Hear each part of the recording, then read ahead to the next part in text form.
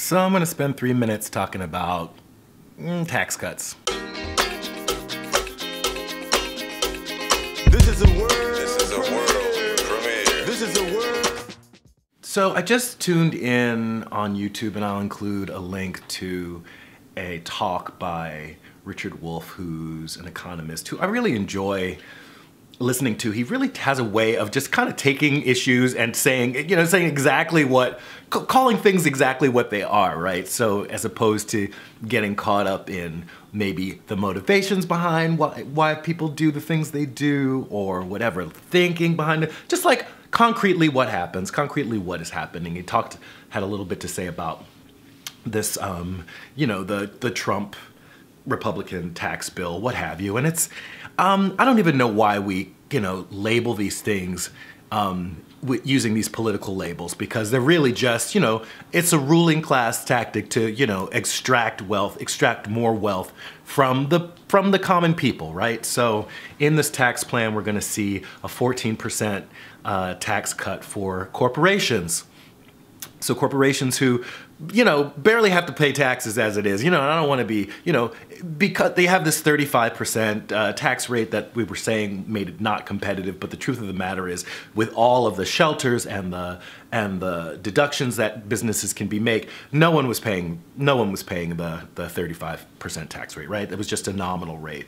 And now it's been cut down to 20%, which means that now, on top of the, now that we're starting with a starting number that's 20%, and now those businesses are going to be able to still make all of those, claim all of those deductions, right? So we have businesses spending, providing less and less of the tax base. But these corporations are where, that's where all the wealth is. That's where all the money is. So when those corporations aren't paying taxes, that basically means that, in the United States at least, it means that there's no money to pay for those things. And quality of life costs money. Roads cost money. Public education costs money. Healthcare costs money, right?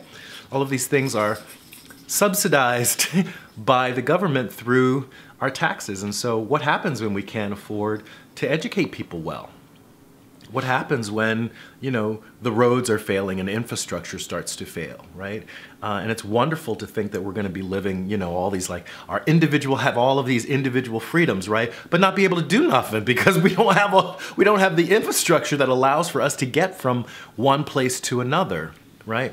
So who knows? Maybe it's something to get excited about. Maybe it's going to be exciting to have a world where, everybody's responsible for educating themselves, and so we have even more issues around facts, right? So so this idea of facts begins to shift because people will be able to make up their own facts because they won't be getting them from school.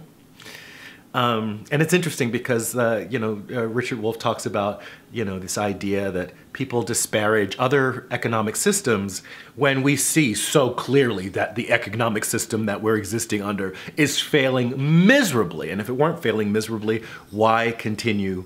Why do we have so many of these social ills, right?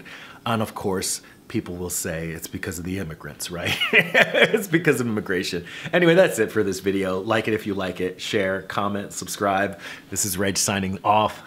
Love yourselves. Peace. And I love myself.